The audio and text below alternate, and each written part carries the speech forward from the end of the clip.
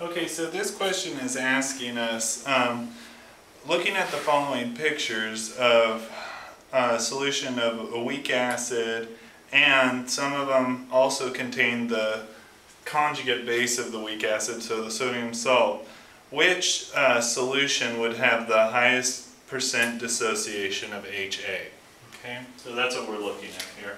So if you recall, in order to do these types of problems, we're going to have to look at the equation HA plus H2O equals to A minus plus H3O plus.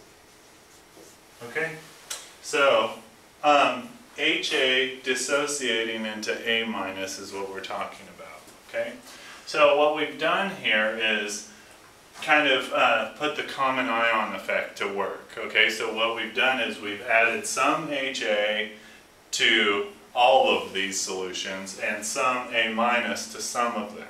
Okay, so using Le Chatelier's principle, the thought process behind it, if we add A minus to a solution of HA, it should push the equilibrium back this way, okay, and prevent dissociation.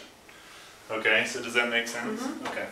So what we should be looking at is to see which one has the least amount of dissociation would be the one with the highest amount of A minus present. Okay? So let's look for that. So here, 0 A minuses. Here we have 1, 2, 3 A minuses.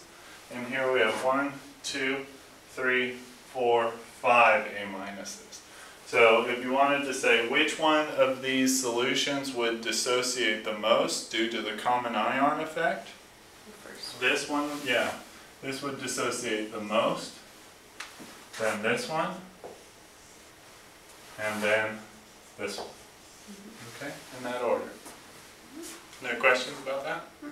Okay, let's try another one of these pictorial problems in a second. Okay.